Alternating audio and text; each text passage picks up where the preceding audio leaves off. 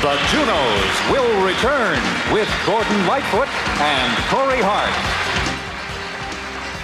Ladies and gentlemen, Anne Murray.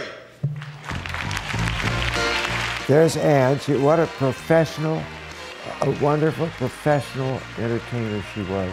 She quit years ago.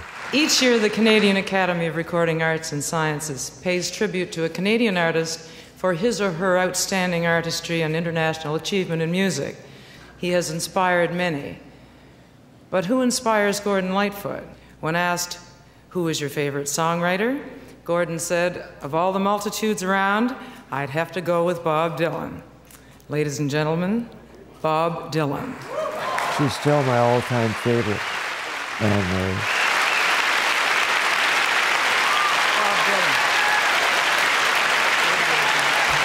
I find it actually kind of hard to watch,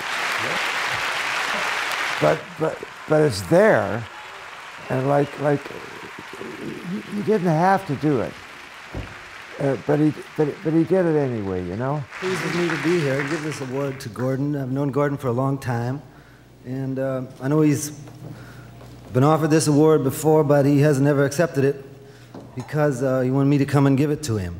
So. Oh God. Right, here he is now, Gordon Lightfoot. It meant a lot to me. I mean, really. I mean, it was great of him to do so.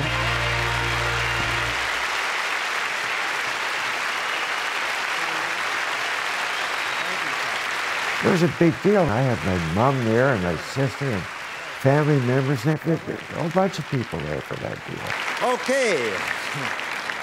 All right, here it is. One grateful guy from Aurelia. I just walked into it and walked through it and said, so, here we are. It's the award for the year. Thank you very much, and I was quite deeply honored. My main influence is back there, standing backstage here, Bob Dylan, who taught me how to write lyrics. And by doing that, he has most definitely made me one grateful guy from Aurelia.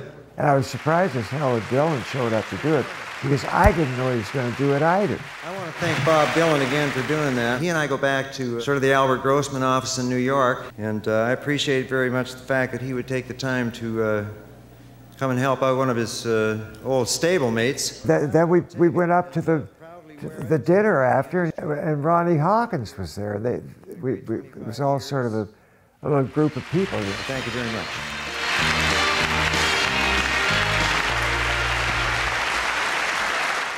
My place had been party central for these guys for years leading up to this point. Oh God! Like he would be in town rehearsing with Ronnie Hawkins down at the Hawk's Nest with the band, and they'd be up here, come out for a beer, you know, whatever the hell it was, and it was like party central for these guys for a while. Thank you very much. Good night.